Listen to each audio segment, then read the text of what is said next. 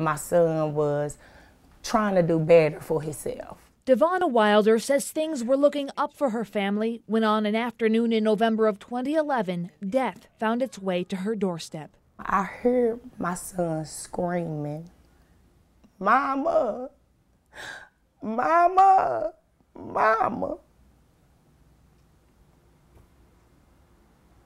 I was like, oh my God. She ran outside her apartment at Arbor Place to find her son, Victor Michael Harris III, bleeding from multiple gunshot wounds. He later died. And with all these people, and no one wants to say what's going on, who can I trust? The police report lists a number of witnesses who talked, but Wilder says none of them wanted to testify. It hurts, and all I have is pictures and memories. But no closure. She says grieving mothers and law enforcement officials alike fight an uphill battle against a culture of no snitching. If you see it, say it. Because when it's on your doorstep, you want the world to open their mouths.